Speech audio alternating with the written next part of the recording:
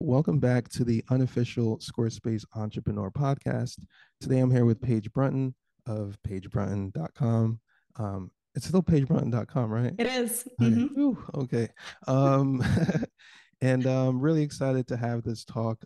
Paige has a course launch coming up, and this isn't her first course launch. So I'm very interested to, one, catch up, and then two, learn something from myself because I've yet to launch a course at the scale of Paige that she's been doing for the past like 6 or 7 years. So I'm here to learn, and hopefully y'all can learn with me. So, Paige, welcome to the show. Thank you so much for having me. I'm absolutely thrilled. I love talking about both being a web designer and the course business. So I'm here for all the questions. Awesome. So we were just talking about like Square Secrets as a brand. Um, could you like catch us up to just your bit for someone who's brand new to you? Mhm. Catch us up to like your business, what you do, and what that's all about. Absolutely. Okay. So I started off as a web designer quite a few years ago, and I didn't intend to become a website designer, but I had moved abroad to a country where I didn't speak the language and then quickly realized first I was like, oh, I'll just learn the language. Then I went to language school for 3 months and was like, nope, that's going to be like a year-long project before I can work in this language. So instead, I decided to do something on the internet. And so what I did was I created a web design business. I built a blog on Squarespace before, so that was like the extent of my web designer education. But I was like, whatever, this is my best shot. So I literally taught myself how to build a website business. It was not an easy ride to figure that out. I was very alone and very overwhelmed by figuring that whole situation. Like you have to, one, get good at the website building skills. Then you have to get good at running a business and find clients and do marketing and the admin and the legal and all that stuff. In the end, I did figure it out and I started getting so many clients that I was like, cool, how do I scale this business? And I was like, I'd seen agency was an option, template shop was an option, and then course was an option. And so I chose course. And so I created the course, which you mentioned, Square Secrets. And that one teaches people like how to build amazing websites on Squarespace, really go beyond like the basics and really make something like exceptional. And then when I ran that course, I noticed that all my students were asking me questions, not about like, how do I drop this block here, there on Squarespace or make this design look like this, but they were asking me questions about how I ran the business. And so that's when I realized like, oh, they want to know how to be a website designer, how to make money off of this, how to build a real job off this. And so that's when I created my second course, Square Secrets Business. And that's all about like the back end of running a web designer business. And yeah, that's what I've done for the last good number of years now.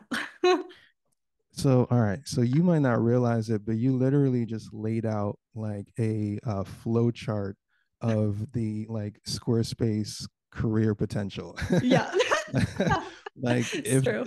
if there was like a Squarespace designer, like track or whatever, you kind of just laid out like these are the paths you can take, and if you take Mhm. this path, bling, Yeah. if you take this path. So I want to go back to something that you said that you might not realize, but is probably the most important step in the path. And Mm-hmm. that was you had to figure something out. Mm-hmm. Now, I'm emphasizing this because I've learned for myself that the distinction between those who thrive in this landscape and those who don't are the ones who do, they figure something out. And Mm-hmm.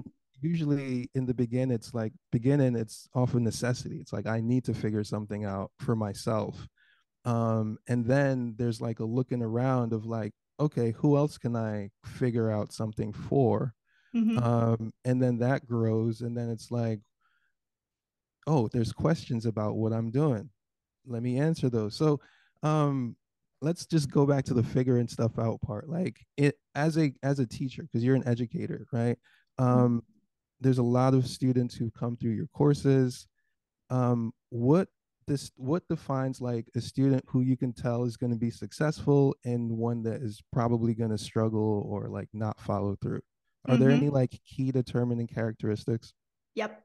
First one by far is that determination because I think truly like I wouldn't consider myself for a lot of like I know a lot of highly successful entrepreneurs. It's not like they have insane intelligence or anything like that's not the thing that tends to set them apart, I don't find. It's really like I am going to figure this out. And I think that I was in a bit of a blessing slash curse at the very, very beginning of like, I had literally no option. I couldn't even go work at Starbucks like that because you would have had to speak the language. And so, like, there, that was pretty much the only thing I could do. And so I think that determination, whether that's you got laid off by a job or you, I don't know. I had one student who came to a Q&A call once. She's like, okay, I took the course and I'm gonna launch this. I'm graduating at the end of the like month and I'm gonna just do this. I'm not gonna apply for any other jobs. I'm just gonna do that. And I was like, okay, well, what, okay.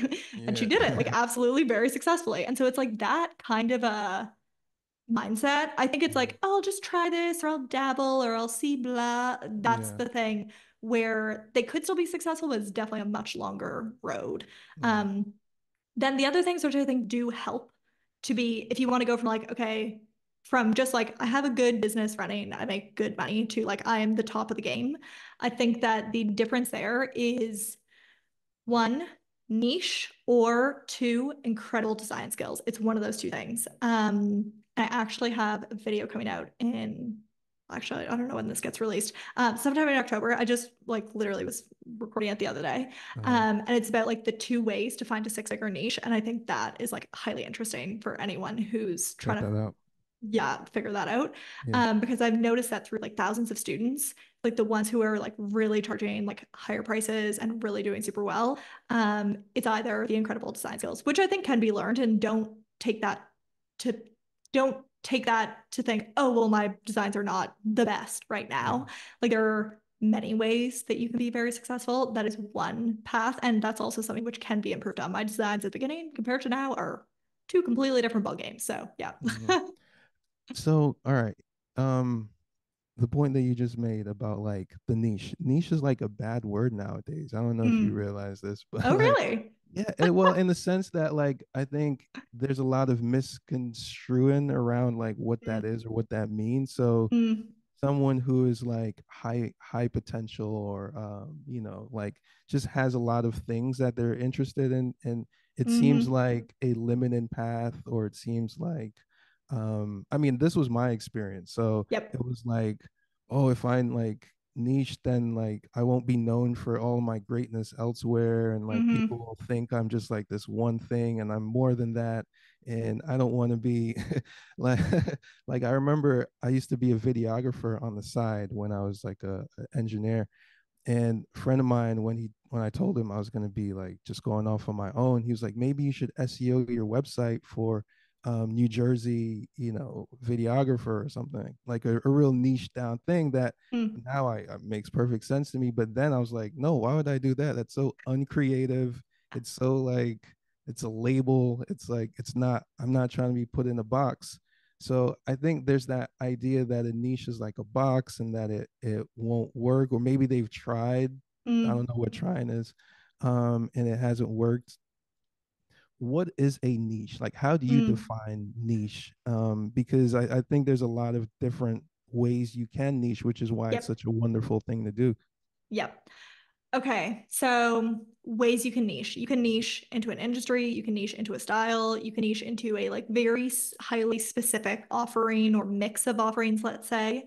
You can niche into a location, all those sorts of things. Um, Now in terms of the question of it feels limiting. Believe me, I know. Yes, I have literally done the same thing on the internet for like 7 years, 8 years, whatever it is now, like a long time. And Mhm. so, and there is, I am, I have a whole person and life outside of just what I do at work. But if you just saw me on the internet, that's pretty much like mostly it. Now I can say that I am working on expanding from a niche. I think that once you like own and dominate like one niche, you can definitely expand into a greater niche. I will also say this, you can be very successful without a niche. I don't think that you have to have it. I think again, coming back to like if you want to be like the top of the game in terms of like website designers, then niche really helps, or incredible design skills. Like it tends to be one of the two. Or I don't know, like the most insanely amazing marketing and you just are like a TikTok star or something. I don't know. Mhm. Um, so yeah, but in terms of it feeling like, let me say this. So there, I think when people who are very experienced in business go to create new businesses, they make a very highly specific offer. They make a very highly specific, like person they're doing it for. They make one package, which makes the process so easy, which makes the marketing so easy, and all those things. And when people are newer to business, they're like, I can offer you all these 57 things. But if I have like one very specific problem, say, for example, if I'm like, okay, well, I don't know where all my sales are coming from, and I don't know what like is the best marketing channel if I'm doing these 17 things, which one I should focus on, which one I should cut. I don't want someone who's like kind of ish knows Google Analytics. It's like, I want the expert who knows how to set up like tracking dashboards. That's what Yeah. I want. And so the other thing which I will say is if you don't create a personal brand and if you create a business brand, then you don't have to worry so much about the like, oh, I don't want to talk about the same thing 17 years from now or whatever. It's like someone else is the like being the like talking head on your like social media or whatever. And so someone else can do it. Mhm. So yeah, it is definitely so a few things. One, it helps. Two, it's hard to maintain that if it's a personal brand, hard to maintain that same like excitement for that thing 10 years, Mhm. 15, 20 years later. Think about Dave Yeah. Ramsey. He's literally, I was watching a video today and it Yeah. was like, um, yeah, he had been talking, he'd literally been getting the same advice for 30 years. And believe me, I'm Yeah. sure he's bored sometimes, but like whatever. um, so, so yeah, there's pros and cons to it for sure. I've been thinking about that because my solution for that is like, well, find the thing that you're willing to talk about for 30 years. Yeah. Um, Mm-hmm. and it's taken me about 10 years to get there. But along the way, I'm like, hey, I think when the time comes that the only thing you really need to talk about is X. And I was like, I answered myself like, okay, yeah, I could talk about that for the rest of my life because Yep. people will need it for lifetimes. Mm-hmm. So, well, that's kind of deep. Um, so you got to figure stuff out. You got to be willing to figure stuff out. And, you know, there's like a crucible effect of like no other way or no other choice but to like Mm-hmm. make this work kind of thing. Yep. Um, you don't necessarily need to be there, but you should anticipate if you expect a transformation in your life or in your reality that that crucible will be there. So how can someone prepare right, who's maybe at that place right now where they're like, oh, I don't really know if I want to dip my toes into this, and this is definitely not like a make or break season for me. Mm-hmm. um, how can that person kind of like shift their mindset to see this as being like a resource or an asset that is there for them, you Mm. know, in the event of an emergency? Yep. Totally. I think that if you're in the place where it's like, I could do this or I could do that or I could do, I don't know, there's 15 things I could do and I have a day job and so I don't really need like this could work, this could not work, whatever.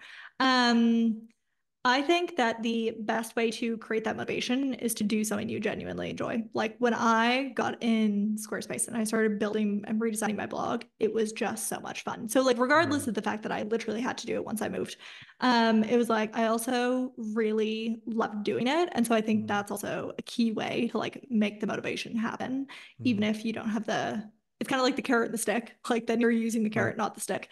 Mm-hmm. Um, so Mm-hmm. yeah, truly like, and it's fine. It's fine when you're getting started with something new. You can go try this, you can go try that, you can go try whatever. Yeah. But just know that if you want to build a highly successful business, you're probably going to do one thing. And so, and you can expand over time, but be prepared for a good few years. Like I was actually at an event with Create and Cultivate like a few months ago. It was a 7-figure founder retreat. Mm-hmm. And the one thing which I noticed, I made a YouTube video on this, of like sort of my observations of the event. The one thing I noticed was that literally all these women who had a 7-figure business, the shortest amount of time that someone had done it for was like 7 years, and the most was like 20 or 30. And so it's like, if you want to build a big business, do Yeah. not think that this is happening like I don't care what social media tells you. It is not typically a fast game. So do you want to stick at that? Of course, then the question is like, do you even want that? Maybe you don't. Maybe like, I just want some joyful like side income of something I Mm-hmm. enjoy doing. Amazing. Like it also building the biggest business in the industry does not need to be your goal if that's not what brings you joy. You know, it's funny you say that because I was in one of my notebooks and I found like a note I left for myself years ago where I was like, aha, it takes about 8 years for you to fulfill your desires from start to finish. And this was like years ago. Mm, And when I look at everything, it does pretty much line up to like I have like some conception of a dream kind of state. And then it literally, if I because I log everything. I can see, I'm like, oh yeah, that took about 8 years to like really Mm-hmm. come through. And then so there's like a subtle science, I would say, to this growth and transformation. And I want to ask you about the transition from six-figure solopreneur to Mm. seven-figure business owner, and like what that's like, like how you experience that shift and like the observations, like you said, that you've made along the way. So many things. Okay, so one took a long time. Was not a fast road. Mm, um, the actual day to day of what you do from like okay, there is a change. There is a change from like six figures. Like you could definitely run a six-figure business just by yourself. Getting to seven, you're definitely going to need some team, which then and maybe you could not, but I mean, I think in most cases, you're going to need that, and so that adds the entire complexity of like hiring, coordinating, managing projects, like just things being more complicated and taking longer and more people involved in a process, and not the mm, ability to make quick changes and everything. So there's that. In terms of Interestingly, in terms of how it felt, like I remember the day I was like sitting at my desk, this desk, opened up my like bookkeeping or something. I was like, oh, I did it. I, mm, I did it. And then I showed my husband. He's like, oh, cool. And that was it. And it made no difference. Like yeah, from slightly under to slightly above, it was like, yeah, it was the same thing as the day before, which just mm, goes to show that, like, I don't know, when you think that this, well, or you also hear about like Olympians who get the gold medal and then they're yeah, like, it's not that different. It's not that different. Um, so yeah, mm, but I think the other thing to realize again is like, is that the business you want to build? There was a period in time where I was like, I want to hit it, I want to hit it, I want to hit it. And then they were like, I was just having such a load of difficulties with like just team and people and whatever. And I was like, screw this. Like, I don't want to do this. And so I had decided, like, I forgot exactly what the numbers were, but like there was two of us and we were somewhere in like the mid six figures. And then there was like five of us and we were just like a couple more. And then I yeah, was like, so it was so much more annoying to operate and run. And I was mm, like, I don't want to do this. And so I mm, decided, I was like, I'm okay with it being smaller and I'm okay with it being like not hitting that number because I like, if this is what it takes, I don't care. I yeah, don't want it. And then over time I realized like, no, you just need to like really have some like higher expectations and like choose people better and all those things. And then I could like hit the goal without sacrificing my life in the process. And so let me just say, it wouldn't have been worth it had I mm, continued it as I had been previously. And I wouldn't have continued going there, but only when I was like, oh no, okay, there was just like some more learning that had to happen on my part, yeah. of exactly when it comes to like team and everything. That's when, yeah. That's really I love that process of like going with how it feels. Like, so from the beginning, start with something you enjoy, that you Mm-hmm. genuinely enjoy, that you would do anyway. So in the event of an emergency, you know that there's this thing that you could do anyway, and do that thing, and figure out what you need to figure out along the way. Um, but this like uh, eventually you hit a point where like things aren't working out the way you would like them to, and you can't like force it. You can't Mm-hmm. like force it against your will or your nature or like what really feels good. So you have to just like scale back to you. Mm-hmm. I always call it like going back to one. I like to keep one in my mind as often as possible because that's where everything starts. And it's easy to like try to rush processes and skip that. But you come back to one and you're like, okay, maybe there is a way that is in alignment with me that feels better. And I just had to like take some time, like time was required to figure that out. Mm-hmm. And that's a recurring theme here now is like, okay, things take time, and different things take different amounts of time. Mm-hmm. And it's like you can go with that flow as opposed to going against it, and it will bring you to new shores eventually.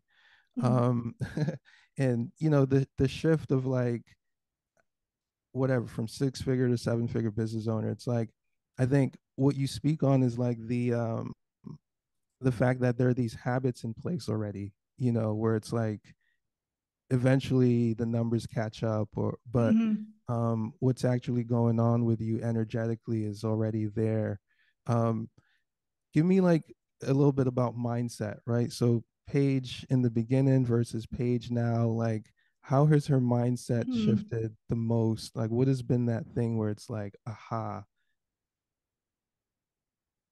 Mm, there was no specific aha. Mm, Um, there was just an exceptional amount of learning over time, I guess, because like truly having gone from like I had never run anything to like now I run a business. Um, yeah, it's going to be a very disappointing answer. I don't know. There was no, I mean, there's many things that I guess, worked through in my mindset over time. I think the hardest actually mindset point of the business was actually the very beginning, though. That was like the amount of who are you? There's other designers who are better. Why would anyone choose to work with you? You're not going to get another client, whatever. Like that parade of thoughts was like a mm, real problem. And working through the mindset of that. Like there was a few really good mindset books that helped me with that. I was like, I have never been so dedicated to like affirmations and replacing the thoughts in my head as I was at the very beginning. And I've actually never been as good at it as I was then, but I think I needed to the most then. So yeah. But I don't know, uh, in terms of, and then in terms of mindset of like, that's so I remember I'm in a mastermind, and one of the girls had asked, there's like business owners who are in the multi six figures and into the seven and maybe multi seven as well. And one of the girls had asked, like, okay, I'm like ready to be a seven-figure business owner next year. Like, what's the mindset changes I need to make or something? yeah. And then another person had asked, like, what's the practical changes? And I think for different people it's different. Like I think there could be a mindset thing blocking someone from getting to it, but it could also just be a practical thing. So I think it kind of depends on the person as to which is the problem. Mhm, And I think for me, it was more just the practical. But I'm mm, also just a very practical, logical person, right. and I'm not so woo as some other people. And so, yeah, Yeah. for me, it was more practical decisions that had to be made and marketing Right. strategies that had to be found and business models that could actually reach that and all those Mhm, things. So, yeah. yeah. Yeah. So the beginning of like having to reprogram those, you call Hmm. it the thought parade. I like that because I could visualize it. And like everyone's got like a card up that's like, Yeah. you suck, or like, you're not That, it. Who do you yep. think you are? Exactly. That's what was happening. And like having like an army, like a thought army come in and just like wipe them out and replace them. Oh my Um, God, that's even better. I in the beginning, like I had to like reaffirm so much as well, like of my own thought parade. And I always said to myself, like how impactful is that or whatever. And like I'm like, yeah, that was pretty impactful. I kind of want to Mhm. provide that for people now because I'm like, um, if I was listening to some like affirmation thing before I went to bed, like I think I could put people to sleep with like you are a money magnet or something. Yeah. I mean that's actually what it's called. I've already started preparing. So um but yeah, like there's the practical, and I think that there's always two things happening at the same time, and it's like being able to focus on the practical allows you to accomplish it. Hmm. um but time is the thing that kind of governs the other thing that you have no control over, Hmm. that you just have to like go with the flow. um the three paths, right? You can grow, scale, and become an agency, template shop, course. Hmm. um the course path, how much of that for you was like, I like to teach? Hmm. Because I don't find, and as long as I've been in this like online business space, courses always sold as like, here's a way to make money and scale your business. Hmm. And I think there's a reality of like, do you actually enjoy teaching? Like, do you have a Hmm. craft or an art or a sense of like being able to take information and make it digestible for people in an actionable way? How much of that was like a part of your consideration? It was definitely a part of it. I definitely enjoy, like, I would just find, so I was, I don't know, at some coffee shop how did I meet this person? Where was at some coffee shop and someone was like asking me questions about business and I just loved it. I was like, just like word vomited, like all of the advice. And Yeah. just am so like, when someone comes to me, I met a girl at cocktails the other day and she's like, oh, I'm thinking about doing this like calligraphy, wedding invitation business. And I was like, yes. I'm just so excited to like help her do that. I don't know. I Yeah. just really enjoy that. And so that was definitely a factor, though interestingly, because it is a pre-recorded course, it's like I'm not teaching every day. That's not like actually the main, Mm, interestingly, when you're a course creator, the main thing you probably do is marketing and not like the actual education side of it. So of course mm, I frequently, because I have tech courses, have to go and re-record different bits of that. And I have to say, re-recording your own course is not the most thrilling thing in the world. But it is what it is. But yeah, no, the actual what I really enjoy is like we do Q&A calls once a month inside the course, mm, and that is really fun for me. yeah. I have a call co-coach who I do it with. And so it's just like monthly hangouts with Paige and Caitlin, basically like answering Yeah. questions. And that's, I don't know, I find that really fun and helping people work through whatever their specific situation and issue is. Yeah. So yeah. I like that. The marketing that has to happen. So in my opinion, you're teaching through all of your content continually. So True. That is true. And that's one thing which I do love is content creation. Like that is a true joy. And I'm lucky that that is a joy because it's a huge part of my business. I think you can not have it be a huge part of your business, but it is for me. And I guess that's true. It is literally teaching through some sort of video, podcast, blog post, whatever. yeah. And you're continually answering questions, which means like so lately I started a coaching program a couple months ago, and it's like kind of put me in the place where I really like to be, which is like answering questions, but very specific ones that sometimes require something very practical, or sometimes we got to go like deep real quick and like the whole spectrum. And I've this is the first time where I've been able to like have the whole spectrum of what I do be what I do, be my work, Mm, as opposed to, a small, narrow, defined slice of the pie. So it's been really fulfilling in that regard.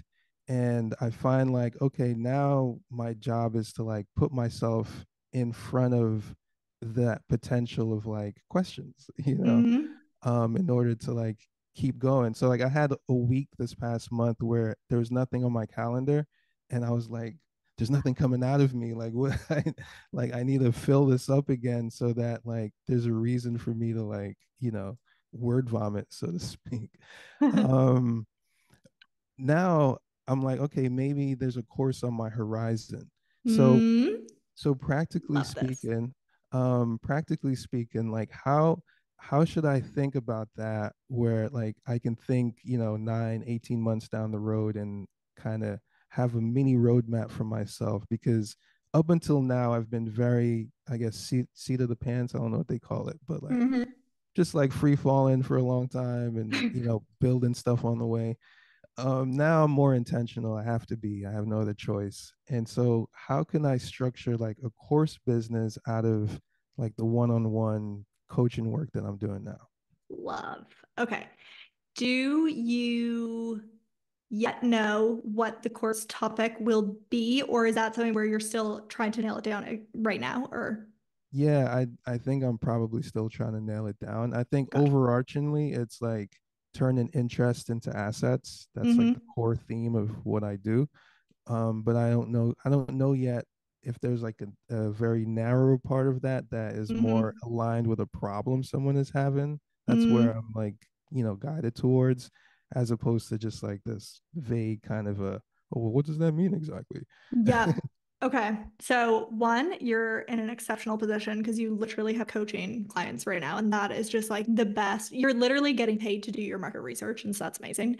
And so I would Yeah, definitely be very conscious of like, what are these people's questions that I'm getting the most frequently? And what are the problems they're running into the most frequently? So, one, that. yeah. And then two is like doing surveying your audience would be like massively beneficial Hmm. just to get an idea of like who's in your audience, what are the problems that they're having. Hmm. Um, and that's like your qualitative data, or am I saying that the right way around? Um, Yeah, yeah, that's your quantitative data, right? Yeah. It's been a long time since I was in stat class. yeah. That's the numbers one. The whatever. qualitative is yeah. Yes. Okay. Yeah. So coming back to not needing intelligence to run a business, not the most important thing. But yeah, so you have, so from your surveys, you'll get like the numbers data. And then from your Yeah. like conversations, you'll get this sort of like more in-depth nuance. Like you'll just understand the person better and the thoughts that are going through their head and all those things. And so that's like Mm, literally when you write a sales page for your course, you're taking the exact thing which someone told you, and then you're putting that back onto the page. And then they think, yeah. she gets me, he gets me. And so like voila. Mm, Um, so the other thing which I would say is like solving, coming back to niche, one yep. specific problem for one specific person. It's like if I had created a course on like how to run a service-based internet business or something, like that would be Mm, so much less powerful than what it is I'm doing now. yeah. And so I really think that something quite specific is really advantageous for selling a course. And then once you've nailed the course idea, you're basically um, what are you doing from there? You already have an audience, which is great because that is the Yeah. thing which people just skip every single time. And I'm like, I feel like I'm smacking my face into a wall when I tell you, like, I'm telling you to build an audience first, people. And they just like don't listen. And then they go and do it. And then they don't sell anything. And I'm like, ugh, like, come Yeah. on now. I just said it. But anyways, I can't help that. So yeah, then you're basically putting together a very specific offer. You can create it before, or you can not create it before. You can like do it live the first time if you want to. Mm, Benefit of not creating before is like you could basically sell it and then be like, okay, is this hitting the number of sales which I want to like actually, run with this? Or is yep. it not? And do I need to go back to the drawing board? And I didn't just thankfully spend 6 months creating something. I Mm-hmm. will say that if you've done a good bit of market research and you've done a bit of talking to your coaching clients, that you're Yeah. definitely less likely to run into that situation than a lot of people. Yep. Um, and then, yeah, you're building it out. You are launching it. My Lord, do not go evergreen first. Everyone who I talk to is like, they want the dream. They want that I'm Yeah. sleeping on a beach and sipping margaritas and just like sales or my online course are rolling in. And I'm like, Mm, y'all, that is not the way that it is. Like, so launching at least once, if not multiple times first, yep. is key because the amount of interaction which you get with people during Yeah. that is huge. And then you'll realize like, oh, they didn't buy because there's no Mm, this or no that or whatever it is. So that again is coming, it's like basically doing market research as you're like running your like sale event, basically. yeah. Yeah. So running some sort of a launch and then serving those students and then basically the ongoing, once you've like gotten this thing, you've figured out your product, you've figured out your launch and everything, you're basically launching and then list building and launching and list building and launching and list building. And of course you can add evergreen at some point, but I Yeah. will say that I just look back. I was talking to a friend the other day. 80% of our revenue comes from launches and 20% comes from evergreen. Granted, I Mm-hmm. don't put as much effort into our evergreen, Yep. so that could be like a factor as well. But I still think that I have seen, literally talked to one last week, um, a girl who like created a course and just like was she has kids and she's busy. And so she's like, oh, I can't like launch things too much or whatever. And so I'll Yeah. just like evergreen it. And she took a course or program or something, which like helped her do. She's like, it was not worth the money. Like I did not make that money back. It was not like the promise sold and the Mm-hmm. outcome were like two different things. And I've talked to two or three other people over the past like year or two as well who've had the exact same situation. And so I Yeah. will really say that like you're if you want to get into the course business and you want it to really be a significant revenue driver, launching is pretty essential. I'm sold. Okay. Especially just from understanding like the market research part. Um, so like your list building phase, Mm, like how much are you growing your list in between launches? Is it like 1,000 mm, subs, 5,000, like mm. numbers wise and time wise? Interestingly, okay, so it's been very different. So Yeah. like sometimes it's like we've grown the list, but then we've had unsubscribes. And so it comes out to being the same list size as the last launch. Other times it's been like a couple thousand more. Mm-hmm. I mean, we've done it for years now. And so like our list growth is also not like a perfectly straight line or something. Yeah. I will say interestingly is that you don't, that's something which people don't expect is that if you already have a list, you don't, you can people are ready to purchase your product at different points in time. So people who Hmm. have literally been following me for years by this time, for example, and I'll have conversations with them and it's like, oh, I've been thinking about it or I've been hoping to, or Yeah. often I have a lot of females. And so it's like a lot of like, oh, I just had a baby, so it wasn't the right time. And so next year and blah. And so that's like a huge thing for my audience and age group specifically. Yeah. Um, so, but yeah, I don't know. People are just like, I don't know. The pandemic was also good for my business and good for many businesses because a lot of people got laid off from their jobs. And that was finally that coming back to what we talked about, like the, oh my God, I have to figure something out. A lot of Yep. people had that situation. And so a lot of people got laid off from jobs and then decided to like join and build their business. And that is something which like I couldn't have influenced that. So you can sell to the same list, the exact same list, multiple times and continue getting sales. It's not like everyone who saw it the first time bought the first time by any Yeah. means. Yeah. Great. So these are all things that like are complete 180 degrees for me. um, I don't list build, I don't the only way people get on my list is if they buy a plugin.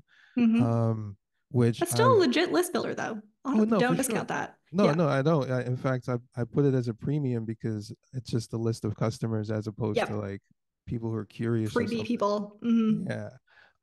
But at the same time, I've always like known that okay, at some point I have to turn on the like the faucet on like, you know, people who are just curious or interested, or I could serve some other way. So that's something I'll have to turn on, and I can definitely see how the work that I'm doing with like one client in particular, like I can scale Mm-hmm. that work, and it's it's fun, because it's literally the path of just like you just need one, to like kick it off, and that focus really gets you going. Mm-hmm. Um, and it is along the lines of like creating a digital product. Mm-hmm. Because I've created like so many, it's more for me. I'm kind of like I'm not sure exactly what to prescribe for what scenario or how I'm gonna navigate that, but I can see how like every call is almost like a lesson or a Mm-hmm. mini product of its own. So yeah, thanks. And I just got to like launch over and over again, which is something I've like resisted because I'm like my scarcity is the fact that I only care for a little bit of time. Could be So the same with your course. You could be like, I don't know how long I'm gonna run it for. We'll see when I feel like doing something new. yeah, basically. So yeah, I'm gonna leverage that some more. But yeah, cool. And I found the same thing as well, that there's people who like I find that the personal connection, like me as a customer of courses Mm-hmm. or whatever, like if the creator like responds to an email or comment or something, I'm like 100 times more inclined to buy than like Mm-hmm. if there's like no interaction. Which is what a launch is. It's Yeah. that. Mm-hmm. So how do you like lay that out? And it seems like you have a well-oiled machine now of like being able to show up and then like take time for yourself so you can like Mm. recharge and replenish. Can you just give me that little how that works for you? Because I think that's something that I need as well. When it comes to launching or when it comes to like day-to-day business all the time? Um, like launching slash day to day, like Okay, gotcha. Okay, I'll start with launching. When it comes to launching, and this is what I always recommend when people are like, oh, I just want to do evergreen because it's like too much. It's like, believe me, I know what like the work that goes into a launch. It is massive. Because I literally did the entire thing by myself for like a good long time. But the thing which made launching so much easier is when I was like, okay, what can I only do? And then I was like, okay, well, because it's a personal brand, only I can like show up to host the event and like answer the questions and do the live and the training and whatever. And so I was like, hey, that's what I have to do in this launch, and everything else can be done by someone else. And so getting team members who can run all other aspects of it are is huge for it not being like, oh, I can't manage it or whatever. yeah, Because yeah, if it is just you doing every single thing, then it's massive. Granted, I would say that it was like I did it just myself at the beginning. And I think that's good too, because you learn how to do every aspect of it. Mm-hmm. Um, and that's still beneficial. Like if one of my team members got sick or something happened or whatever, like I'm fully capable of going in and doing whatever needs to be done. Um, but yeah, so when it comes to launching, over time, Yeah. think about what you can only do and just do those things. And that makes it a lot better. And then know that it's like the most insane emotional roller coaster you could ever expect. And the longer you do it, the less emotional it gets. And it does get predictable, like Yeah. over time. What do you mean by that? Because I hear that sometimes, and Yeah. I'm sure it's one of those things that you just have to experience. But like, give me, Yeah. cause You like have all these hopes and dreams and you're so okay, excited and like and then for example and you'll notice this like so when we have affiliates of our course they especially if they haven't launched before then they basically get to see like the entire back end of like what happens and how sales come in and all those things and so before you launch a course you just think like, oh, I'll just like get consistent sales throughout the sale week.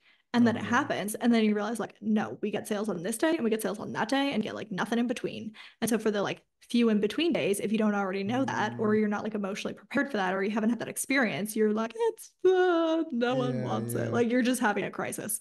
And so then when it's like now, I'm like, didn't expect that to happen today anyway. So like if it got yeah, anything, that's a bonus, but that was not at all expected. So you mm, just are a bit more like know what to expect. yep, And yeah, it's just a really big, exciting period of time where there's a lot of things yeah, happening and you have high hopes. I will say that there was 1 year in my business where I launched my main course just once. And that mm-hmm, was absolutely the wrong decision for me personally, because the mm-hmm, amount of pressure put on that like 1 week period is insane. And you're yeah, like, oh my God, we've got to hit whatever. And that is not very enjoyable. Whereas if you like have multiple launches throughout the year, it's like, I mm, think our launch last year in October, one of my team members said, she's like, I've never seen you. Like you showed up on those lives and you're like, it's a great course, but like you just had this vibe of like, it's incredible. Get in it if you want to, don't if you don't. And yeah, I was like, huh, interesting. And I was like, you know why? Because we literally already hit our revenue goal by the time we even got to that launch. So I was like, anything on top of this is gravy and I don't care. Like, yeah, yeah, yeah, so like there's no like I need to hit something. It's like I mm-hmm. need to hit nothing. So yeah. Um, so that's launching. And then day-to-day business. What? I don't know. I think just at the beginning, like you have an unending list of tasks as a business owner, and there are so Mm-hmm. many things that you could do. And so I think over time, I've just like gotten really accepting of like, and I push that to next week, or I push that to next week, or at some point, if I push it too many times, I'm like, does this even matter? And I just check it off. Yeah, And so I think also just having as well like a spouse or children or whatever who like need you is probably also like very beneficial for like not just like working all hours of the day and night. yeah, And so I think and also I find like whenever I'm home in the summer specifically, I just have so much. It's like such a intense social time for me because I'm like don't see my friends and family for most of the year and then go see them all at once for like a month or two. And so that yeah, is like I don't know, just like having a full personal life is a really good way to not let your business take over. yeah.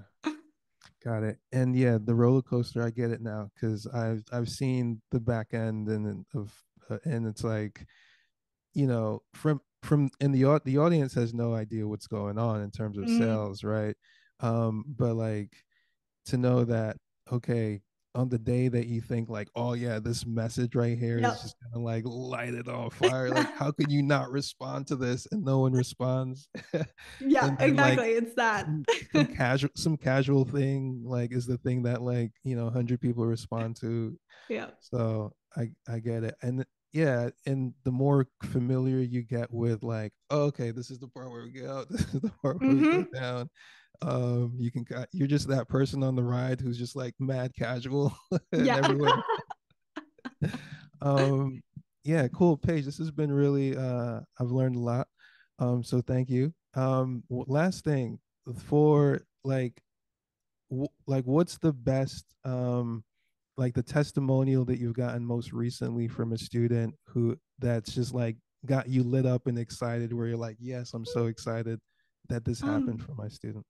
So many of them, like constantly. Yeah, Okay, actually, one which my team member messaged me today. There's a girl named Jennifer who literally took my course like 4, 5, 6 years ago or something now. And we had done like a student success story years ago, and one of my team members just messaged me, being like, "Oh, Jennifer sent us a message to let you know that she got a 20K project," and I was like, "Damn, Jennifer, good for yeah, you." And so I think that's really exciting. Is also that's something really interesting. Is like when you run a course like I do, which like requires like in order to have like student success stories requires just time for people like build businesses. yep, It's really exciting to like catch up with people literally years later. Or we've also started doing like we do these student success stories, which you can find on our YouTube channel. And then I also like now I've started like going back because there was like yeah, one who I don't know, we just wanted to chat again. And so we did another one and just like catching up like a few years later and seeing where her business was at that point. That was also really fun. yeah, So yeah, I don't know, but there's so many. Like I can think of another one. Caitlin, she has 3 kids. She just had her third baby and she like literally crossed 6 figures, working 20 hours a week with 3 kids. And I'm like, and she's just like, this is just the best business model. I'm so glad I found it. And yeah. your courses. And so that's always really quite satisfying. Mhm. Like I really enjoy doing those interviews because it's just fun to like catch up with them. And I know when you teach something and then you see people like really do the thing and don't and like really go for it, it's just Yeah, really that's really fun. yeah, that's exciting. So, yeah, I hope whoever's listening and is interested that they take the plunge, and get the experience for yourself. Can I Paige, give thanks them a again. next step? Yeah, sure, do that. Yeah, thank you. Yeah. So, if you're listening to this before the 21st, 22nd, 23rd of October, then you are in luck. We host twice a year something called the Profitable and Productive Web Designer Bootcamp. It's basically the like free intro experience to figuring out how to run a web designer business. So, if you're like web designer curious, or maybe you're even currently running a business, but you're like, it's a bit of a mess, or I'm not really sure I'm doing this right, or whatever, it's a really fun event. I host it again just twice a year. So if you're listening before then, we'll put a link in the description where you can get registered. And it's basically a fun party in a Facebook group, and you can ask me all your questions and everything in there. So if you've ever wanted to like be able to like literally ask the expert, and also I have a bunch of my students coming in who help me with this. And yeah, it's like your opportunity to figure out and learn, kind of like this podcast, but like really fabulous. So that I would definitely recommend. We talk about finding clients, we talk about the basics of setting up your business, we talk about productivity and processes and niches and tons of stuff. So if that sounds useful, definitely register for bootcamp. It's free.